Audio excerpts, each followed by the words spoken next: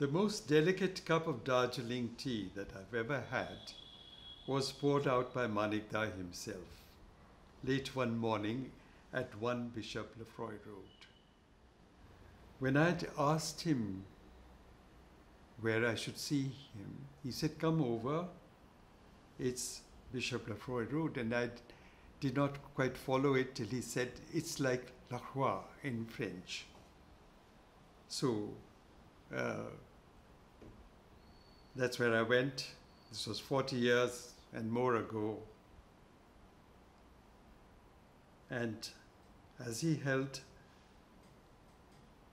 the white porcelain in his warm hand, he asked, "Milk?" "A spot, perhaps," I said, and a spot it was.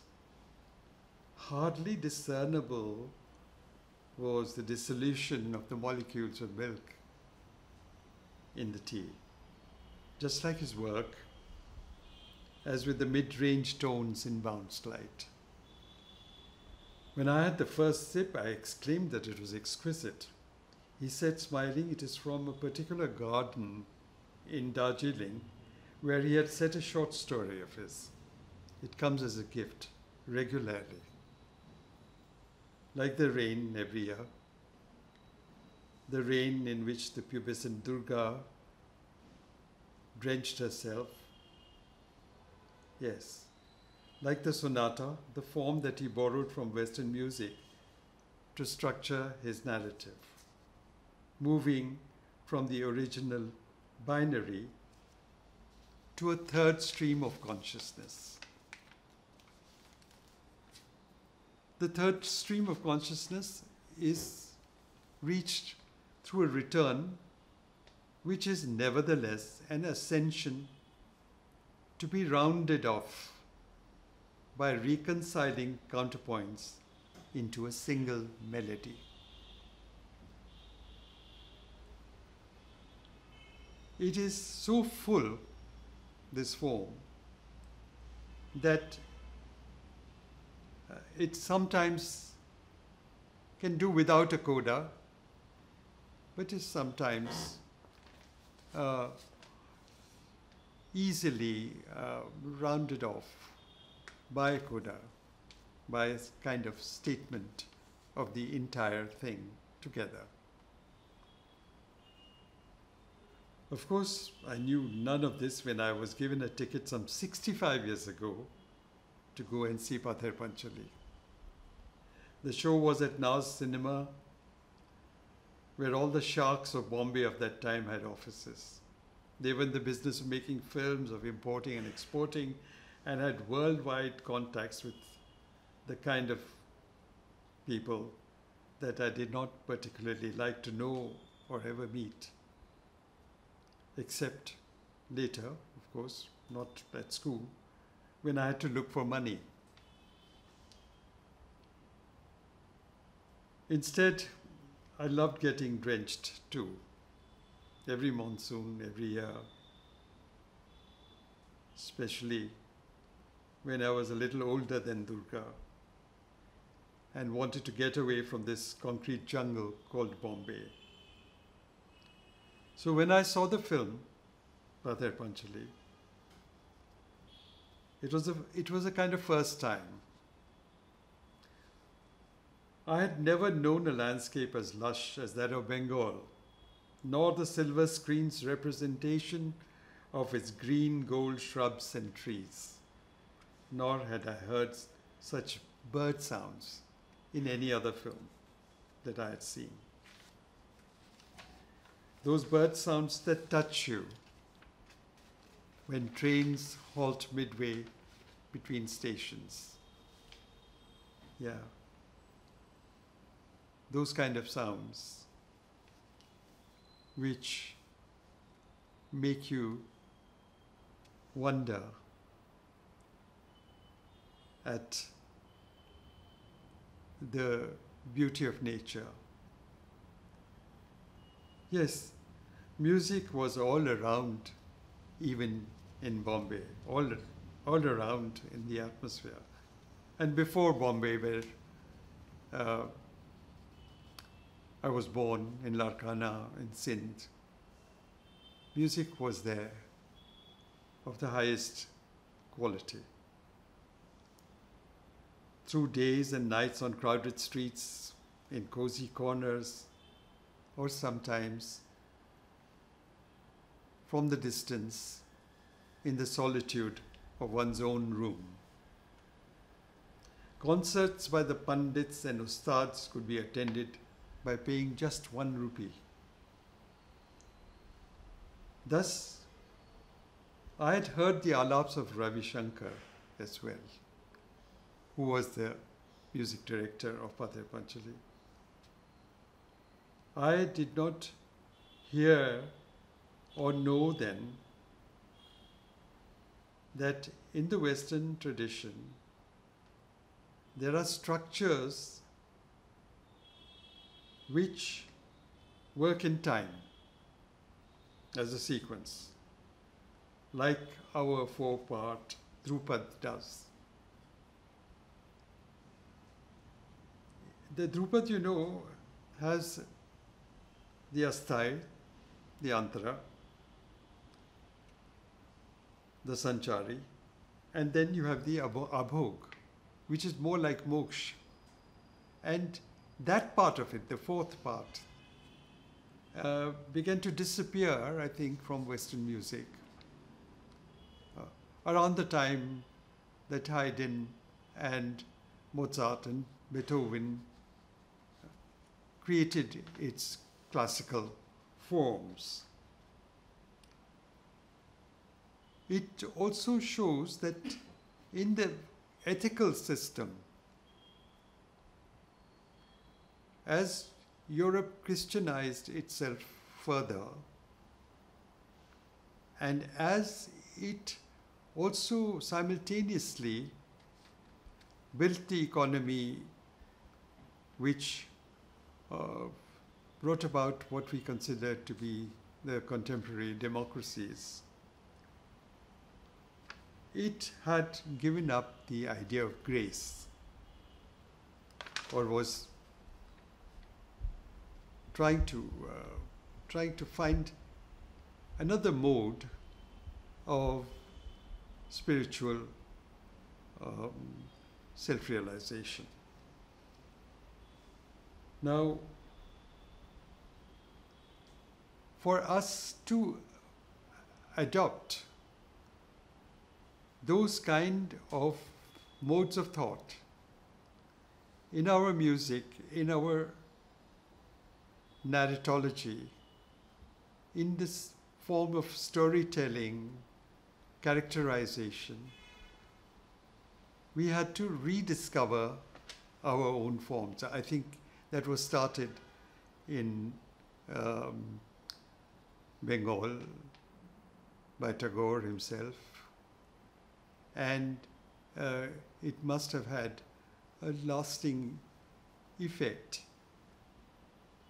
on almost everybody in India.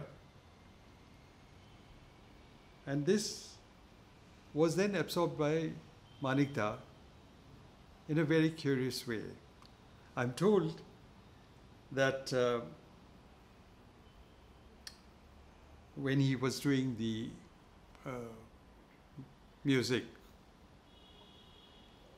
for Pather Panchali, at the recording itself, he did it, that is, he constructed something of that architecture by whistling.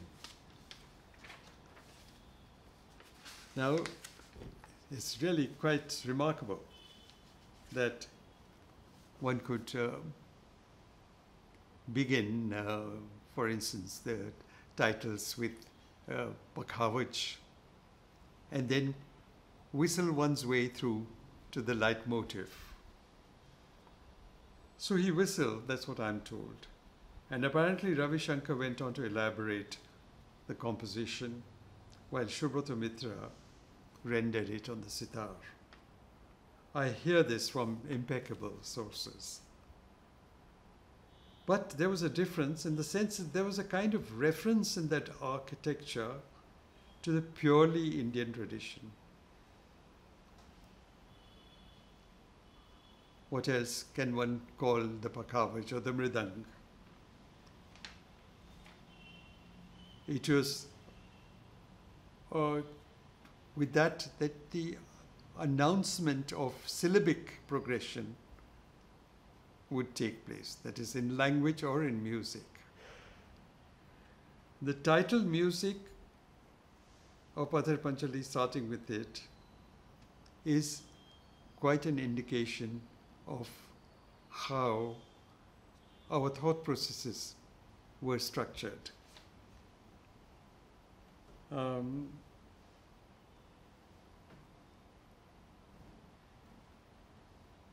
Can the palpable accord of any resonance survive? I wonder. Can it stand on its own in all its fragility? The British Empire had tasted its own transient and fragile existence at the Boston Tea Party. But it went on to survive here for more than a century thereafter, building the universal,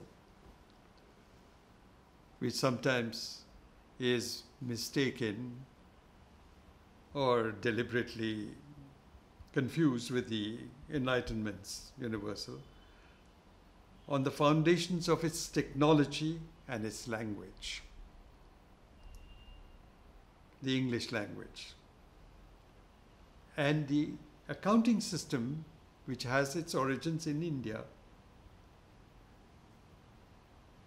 was completely adopted to that new mode of structuring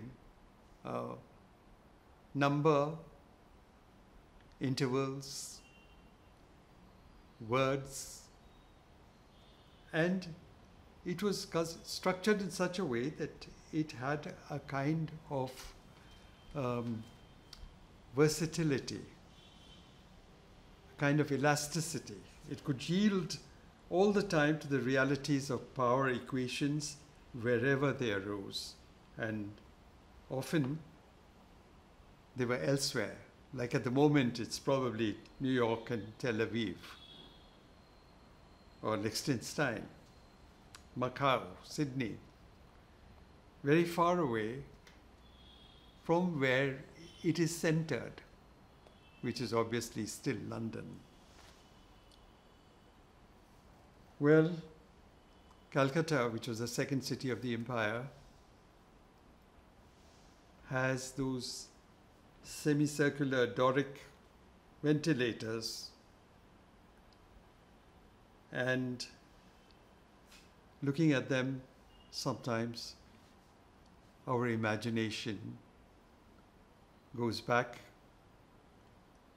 to the monumentality of London, and through it back to the classical Roman, Greco-Roman architecture.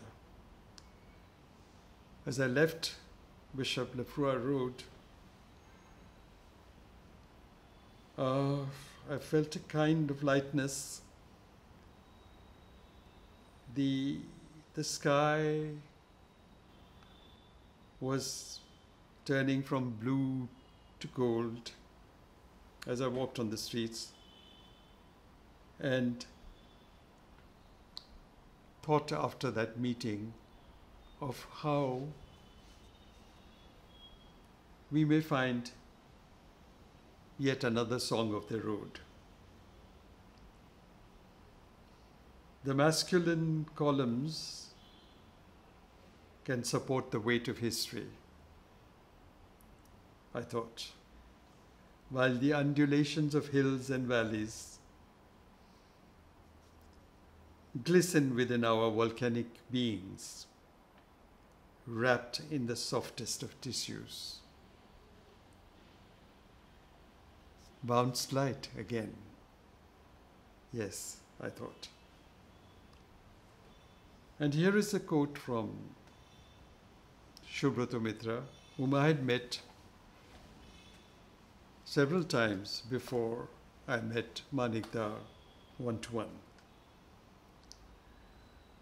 So Subrata had said that he had to adopt the lighting method in 1956 first while shooting Aparajito. After photographing the exteriors in Banaras, they planned to build the set of the home with the courtyard in Calcutta in the exterior of the studio lot to get the character of the shadowless, diffuse light on that set. It was a typical thing in the actual old houses in Banaras, with very little or no direct sunlight reaching the rooms throughout the day. It is a kind of light which can create a mood with the slightest change of gait and a pirouette of the feet. Now, Subrata, on the other hand, seems to think that it is something which has to be done to match the outdoors of Banaras. This is interesting. So look at the way the narratological progression becomes important to them rather than the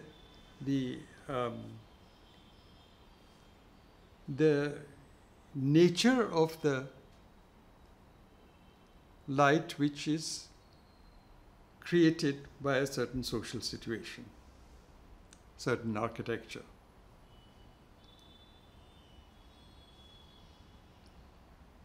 And of course there was this awareness that photographing the interiors in the studio with common studio lights would produce this whole lot of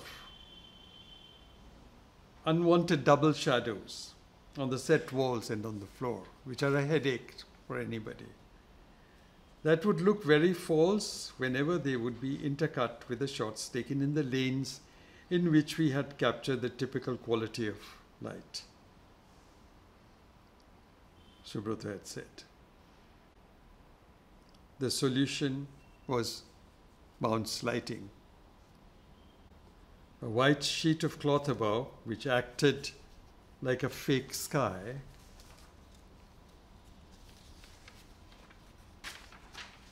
and then the advancement in Kodak's fast film, I think it was Tri-X. I must say something about the set, Subrata went on to say. If the set was not as good and realistic, I'm sure I would not have achieved that illusion of reality. So the aim was to achieve a kind of illusion of reality. That trio worked together with a firm belief that the trio of Manikda, Subrata and Bansi Chandragupta. I think that it is their togetherness that helped Indian cinema achieve a certain kind of gentle but not too soft, not too overwhelming, excessive type of storytelling. And the opening up of new avenues seem to be round the corner, which they themselves were not quite aware of.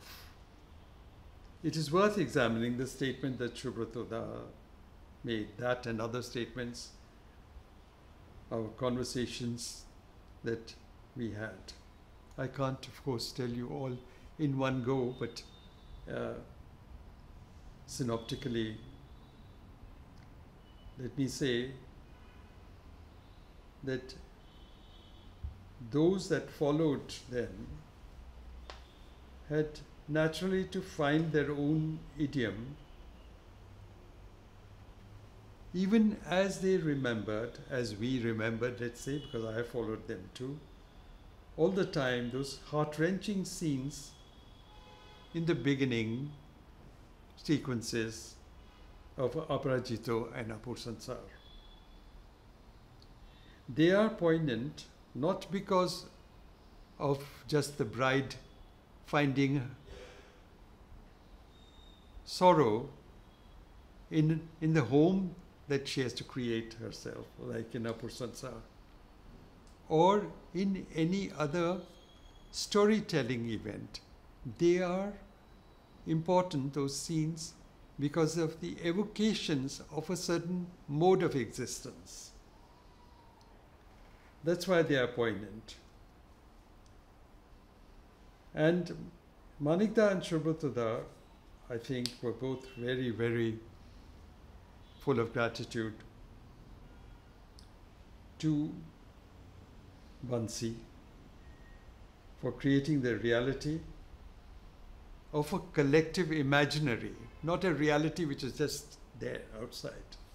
It is there as a mental space, which makes even a passing shot within that space acquire a certain mood, a certain kind of,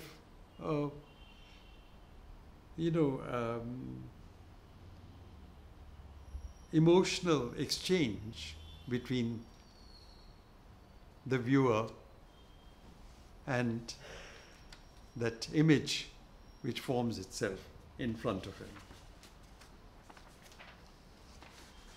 I think we have to keep in mind, whatever we do, the signs of that collective imaginary that are found all around us. One of my great teachers was Didi Kosambi. I am speaking from a room in Pune now, and Didi Kosambi used to be often having a walk with me here, very near this room. And even as I speak of the collective imaginary, I remember him for having discovered history at the doorstep as a methodology on its own. And this you find especially almost in every sound you hear, in the spaces that we create through our movement, the way we wear our garments, or we design modes of address, the friendships get formed, the love affairs that happen, the aspirations that one has for one's children. Everything comes together if we have a sense of the collective imagination, which is of some palpable, experienced reality, not just in a concrete sense of the other of reality out there, going beyond it to the emotional and the subjective. The sets as well as the locations selected for such a narrative are absolutely crucial to the graph that any sequence can have, whether it be in music or in cinema, or indeed the mise en scène. We have to remember that Bansi was the only professional in the trio that created Pather Panchali. The other two had never worked on a film. Neither Manikda nor Shubhrata. He was the only professional in that trio, Bansida, that set out to reincarnate the world of Apu. Cinema is a play of dimensionalities. You know, we cannot just speak of 3 dimensions or 4 dimensions anymore. We are now capable of imagining n dimensions to every moment, to every event, to every mode of existence, to all our experience. These dimensionalities are awakened in our consciousness, a little like the Leela that our Vaishnav literature proposes. The music, the dance, the layakari, the resonances thereof, and then there's this Buddhist art tradition which renders all this to us in every mode of pleasure and pain, emphasizing the transient and not concretizing it into either a metaphysical thing, otherworldly, or a physical thing, this worldly, or a biological being, but moving from one state to another of pleasure, pain, thought, and consciousness, and triggering emotions which we cannot be happy just to name or recognize. This has to find something beyond the illusion of reality. We have to go beyond recognition, that we go beyond identification as well, beyond ethnicity, and move towards compassion in action. You have to see it in everything. The swirl of the lower garment in the dervishes movement, the spontaneous giving of a tree, a leaf, a flower, of a child, even the redundancy of dust, pollen, drops of water, the excess in nature. I had separate conversations with the trio over and over again. On this score with Bansi, with Manikda, with Shubroto. But I could barely ever convince them of this viewpoint. They did carry on saying that seeing is believing. Bansi was introduced to me by KK, my nearest associate, my closest friend from the FTI days, that is from 1963 right up to the first decade of this century, when he went away. I obviously listened to a great deal with him, sharing it with him as he stood by me and shared the vision that I had. Earlier, the only persons I had met from the Pather Panchali team was Sharbujaya or Karuna Banerjee, that is at the Film Institute, where I had met KK as well. She was introduced me to by Ritikda himself at the Classroom Theatre. That's where I had met Anup first. Anup Singh, who has today invited me to give this talk. Karuna Di and her little daughter Shampa, who acted as the little Durga in Pather Panchali, always seemed to be freer of the trio. That is Bansi, Shubroto and Manikda. Freer of that ideology of illusion and reality. They were willing to listen to other points of view,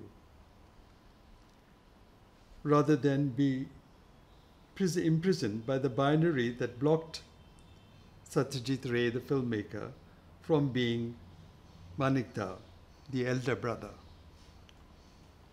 He had chosen in the very first letter that he wrote to me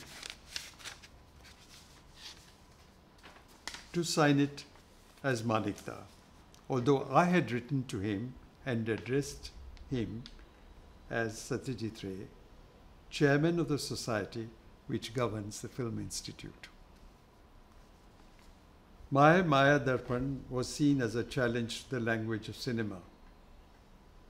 It was so, perhaps, not only to him, but to those others who believe that one has to create not something to be read, but something you have to identify with. And through a process of identification, begin to emote with it, in it, around it, and find a catharsis, a purging of those noble emotions of pity and compassion, as well as that of protection from the evil eye, I guess, from metaphysical evil, from fate, which one always begins to find all around us in states of paranoia and fear. That's the way the world is made. Nevertheless, this trio continued to be interested in the kind of direction that the young were taking, sometimes with alarm, mostly with alarm, but sometimes with a questioning which the young wanted to bring to their threshold. And Bansi was always the first person to inform me of the accolades that I had not seen myself coming from elsewhere. I think Calcutta, and this trio in particular, was always in touch with the intellectual, the artistic work that was being conducted in the Western world, far more than we were in Bombay, at least in the sphere of that which had a kind of literary base. In Bombay, people were far too preoccupied with trade relations, which have led to the present-day globalization, and which were closing in on the poorer countries, almost enslaving us all over again. Well, Calcutta had its communist parties, but the citizen did not quite appreciate the importance of thereby being in touch with the transactional, as it were. One of Satyajit's comments to me, perhaps when we were traveling together, happened to be on the same flight, was connected to the view that you get as you descend to Bombay. He said that Bombay stinks of money. I also knew that this was the attitude of several of his colleagues from the past, even though they had worked for multinational companies, of which there are plenty in Calcutta. Well, Bansi was different. He had given the clap for the first shot of Maya Darpan. He had done every wall of the former Alwar Maharaja's British mistress's house to the tint that I had specified. Got it approved each time. Weathered the walls to create the damp and its absence in the main location of the film. Bansi, KK and I would meet every evening at the Samovar in Bombay, and often enough I would accompany them to the speakeasies in the suburbs. There was prohibition in Bombay. We could not drink openly. So they lived in the suburbs and I would join them, and along with the converted East Indian community, which has a kind of Indo-Portuguese style of living on those mosquito-infested islands that were called thus by the Firangis. The glitterati were also around there, but we did not bump into them, excepting very, very occasionally when they would drop in for a bohemian night. Once, long after Maya Darpan and just before Tarang's shooting, Bansi, between sips of Indian-made foreign liquor, said to me, "Kumar, anachronisms can illuminate a shot." He said it very suddenly, as though the thought had just occurred to him. I think he was quoting from one of his great predecessors of the silent era. I think perhaps that predecessor would be Herman Worm, who did the art direction both for the cabinet of Dr. Caligari and for the Passion of Joan of Arc. What a wide difference between the two films. And both of them pioneering in their own way. So when Bansi mentioned anachronisms and how they illuminate a shot, there was a kind of synesthetic effect that it set up. And my mind went from one thing to another, one sense to another. I thought of Shakespeare Sarani. I thought of Shakespeare himself. I thought of the Prince of Denmark, wanting to be and not to be at the same time. I thought of Kalidas's luxurious rephrasing of the bold figures of speech and form that Shakuntala enunciated in the Mahabharata, and the Mahabharata itself enunciated from the residues of the recited Rigvedic and other cantatas. The bubbles of the soda that Bansi poured into his liquor were like the stars in his eyes. It was a kind of insight that he had had, perhaps, that moment. Perhaps the insight had come long before, but was only being acknowledged then, at that moment. The aspiration to structure cinema in the sparkle of the sonata that Manikda had was probably arising out of the desire to approximate cinema to Dhwani itself, the original Nad Dhwani, Anhad Nad, to reach an abstraction beyond the struck sound.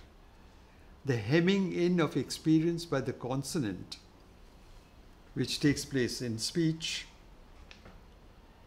had to be avoided. And something else had to come into its place, the sound in itself, sonar, to avoid those notions of reality and illusion which are binary, which fix mental and physical space as separate. To conceive of intervals as not permanently fixed in time and space, but going beyond. Not to confuse those permanently fixed intervals either with the configurations in the sky that have measurements of light years between them. So I think one has to build sonatas, and having built the sonatas, one has to build the landscape, and having built the landscape, one has to take into account what it is in the skies that configurates and then gives us our way to destinations beyond. The layering of one kind of experience upon another, finally, is worthy of the creative act, such as that of Beethoven's Moonlight Sonata. Mind-boggling, all this, isn't it? But it is equally mind-boggling that energy emerges from matter, absorbs matter itself in a way, and matter then reabsorbs it in irregularities and in random occurrences. On my first one-to-one meeting with Manikda at a friend's place in Bombay, I think it must have been in 1971, he had quizzed me closely on the flaws that he found in Bresson's work. Like the scene in which Mouchette breaks down while singing. Espérer de l'espérance. I nodded. I said, perhaps you're right, Manikda. The notion of the false note is different in the tempered scale and here in India, which is not a tempered scale, it's the natural scale. So it was difficult perhaps to actually shoot that scene with the little girl, Mouchette. Not too little, she was also a pubescent girl like Durga. But I'm not in a position to judge whether it is the realization that failed and why, or it was a fault in the script itself. Satyajit Ray's position in the early 1970s in Calcutta had become very insecure, as had perhaps of everyone in his position, with his stature. Thus, when our first person-to-person meeting occurred, I was working on the script of Maya Darpan at the time, hoping to explore the gifts of chromatic detail in our history, sound, movement, and color. Satyajit was conscious, curious about what was going on in my mind. He had even asked some of my technician colleagues if I were the same person who had asked him in 1965 what brought about the change in his stylistics in Charulata, to which he had replied that he had a good trolley. Everyone clapped and laughed at that time, except perhaps Lindsay Anderson, an old friend of his, who urged him to answer the earnest young student and to tell him truly what it was, the change in his stylistics. No clear answer has ever been given, though everyone knew that even the Victorian Bhadralok had to cede to the charms of Madhavi, wine as sweet as honey, made of it. Well, even wine has to be kept with care. After Charulata, the surprise was that he had moved on to the journalistic mode, even though he kept speaking about the perennial, which is obviously non-journalistic, because the journalistic mode makes you think of that particular day when you're shooting when you're scripting, when you're editing. It has to be in tune with the times, in a sense, or it has to examine what the tune of the time is. There may have been also anxieties around the breakup of his team, because Subrata and he were not going to make films together anymore. Nor would Bansi be around all the time, as he had shifted to Bombay. I find it extremely ironical that in that state of mind he found that the perennial could still be defended. And in that state of mind that he was also beginning to accept the generation gap. Why should we accept the generation gap? It is an invention of an economy which depends far too much on technological change without enough of a change in the social fabric, or indeed the truth of evolution being a rather slow process. I've been having an interesting discussion with a person who's recording this talk, the sound recordist here, since yesterday. And he has, through several comments that he has made, reconfirmed my belief that we cannot expect from new technologies the same limits of the sense of sound or picture or any other form of imaging as we may from the newest and the oldest and so on.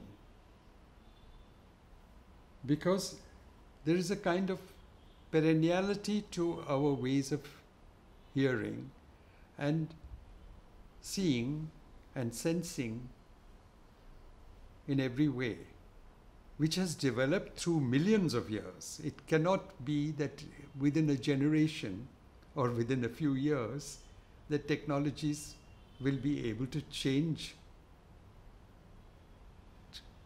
our way of looking at things. It's not possible, you know. It's millions of years that has produced this very curious and wonderful processing of information. And this very idea that this is a processing of information is just about a century old at the most. It is not a process of information alone. It is the way whereby we find ourselves through the cinema, through music, through the arts, through science itself. So every second day, if the technology is going to, or every second generation for that matter, is the technology going to be able to allow an erosion of our sensibilities, which are governed by our evolution by so many millions of years. But in generation after generation, at least since the First World War, which is over 100 years ago, which ended over 100 years ago,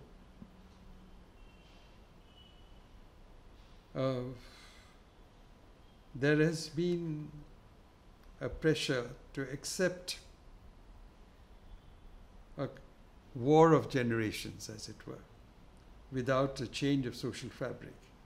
And it has wreaked havoc upon people, separating families, couples, the young and the old,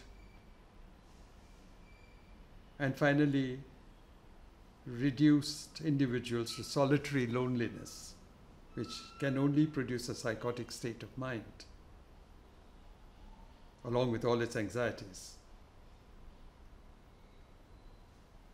And this has been further compounded by the surveillance that has increased due to the change in information collection. As the space given to the individual becomes narrower and narrower, the world seems uninhabitable. Was Manikda helplessly sensing his isolation when he started acknowledging that Ritikda's film Nagarik would have been accepted as the first film of alternate cinema in India had it been released before Pather Panchali? His helplessness vis-a-vis the market was something that he never fully confronted. I had seen the script of The Alien, later to be made as E.T., I believe, in a London office of an American film producer. I'd taken a message from the producer to Manikda, inviting him to make the film extravagantly. He said to me that you please tell Manikda that he can make a film without any constraints of the monetary kind that he has had thus far. And in fact, we want him to do so. We want him to design shots where the camera is placed in a ditch and an airplane comes and crashes into the lenses. I told him that I don't think Manikda will accept this. Similarly, I believe that the French were persuading him to take his time over the production of the film funded by them. I was in Calcutta when that film was being completed, and he had told me of the difficulties that he had faced with his own health. And I wish he could have agreed to take a little more time over that film. But he was always very, very conscious about what he would call viability, financial viability. Almost overconscious of that. And when he accepted the Oscar, literally on his deathbed, I felt extremely sad that somebody who means a lot to all of us had to say at that time that he had always wished to get an Oscar. This was on his deathbed. So it was quite amazing that the market, as it were, had waited for so long. And in the meantime, even probably hijacked other projects of his to give to him the Oscar. Publicly, he seemed to assert his assent of the system, in great contrast to his own more complex, more elegant formulations whenever I met him alone. He would not have wanted to be an author if he thought that economic viability or financial viability is the first thing that the younger generation should think of over and above their own desire to make a film, own desire to write a poem. But I feel that these kind of misunderstandings should be now cleared. And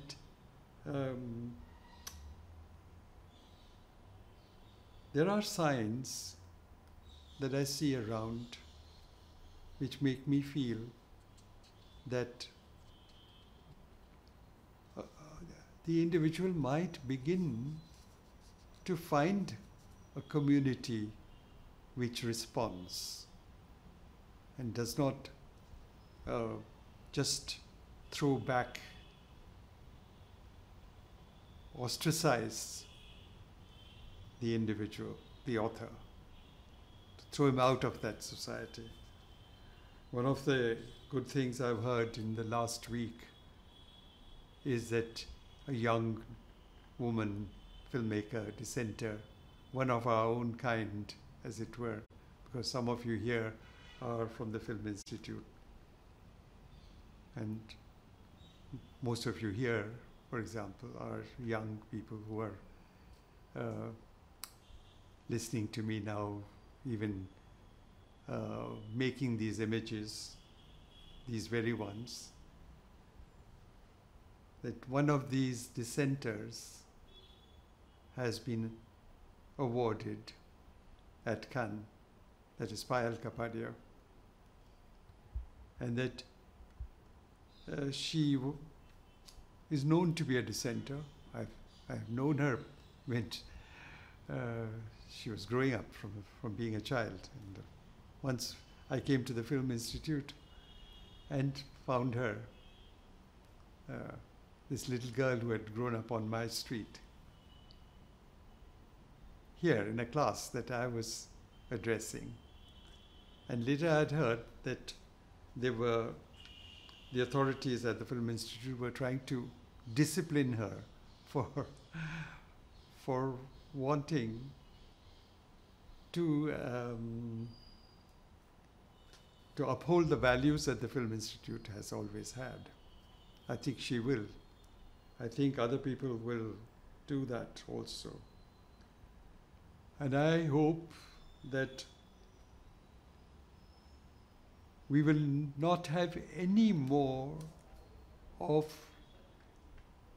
the situation that Hussain Saab had faced, for example. He had to live the last years of his life in exile. I hope that Anup, who has invited me here and who was my student earlier, will get more accolades as well and will be able to live wherever he is. So also Payal. When she comes back, I hope she does not have to suffer authoritarian individuals or authoritarian systems which kill initiatives of the young. And more than that, the systems have now been wired into our modes of looking at things, you know. certain kinds of ways are now being denied of access to that reality or the reading of that reality. And this is through language. This is through also the kind of imaging that you do. Because some ways of hearing themselves, some ways of seeing are being cut off from us. The present tense has become supreme. The infinitive has become supreme. The imperative has become supreme. You know, we are being ordered, just like machines are ordered, with the press of a button to do certain things. And we are ourselves getting into that mode. So that will naturally mean that this dependence on technology, rather than on the questioning of that technology, will completely enslave, completely exclude the persons who desire, who want to come into play with one another, even with the creation of the software each time, you know, for that play to happen. One has to have those kinds of declensions that our classical languages had, for example. You know, they are more versatile than the modes that we are given now. Our classical languages, like Sanskrit, had not only the singular and the plural, but the dual also, you know, as a mode of address. I'm sure other languages would have also had many, many different ways of approaching reality. And it was always my intention in all the conversations that I had with Manikda and his associates to listen, to be able to listen to the other. Only then authorship makes some sense. The idea of authorship, that each person has the right to breathe the way the person wants to, you know. Of course, the right to breathe means that you should be first acknowledging that this is the way you move from one note to another. This is the way you kiss, you know. This is the way you come close to another. This is the way you distance, keep your social distance when it is necessary. You know, we are all wearing masks these days because of that. But if we do not allow that, and instead give us, ourselves and the others, a kind of seal of approval to a singular notion of reality or to its illusion, then nothing will work. I think I cannot go into details of this today, but all three of them, that is Manikda, Bansi, Subrato, had begun to understand that each one of us should be allowed to develop our own cognition along with that of the other. And I cannot speak about it now, but someday I will be able to perhaps go over what Subrata had told me of his experience that made him and his directors part ways when they had to stop working together. And it seems to me that we should learn once again from their experience to be people of greater accommodation to one another. That we should learn, above all, to come together to do things. And even that is being sabotaged over and over again by a new version of Robinson Crusoe, or the perfectly so-called self-sufficient, independent individual in the neoliberal economy. I hope we get over all that and work with one another, enjoy life together, and destroy that state, the globalized economy state, which promises everything and delivers only loneliness. Thank you. There's a quotation from Abol Tabol, which was written by Manikda's father. The holes you find in wood, the old man said, have reason to be there.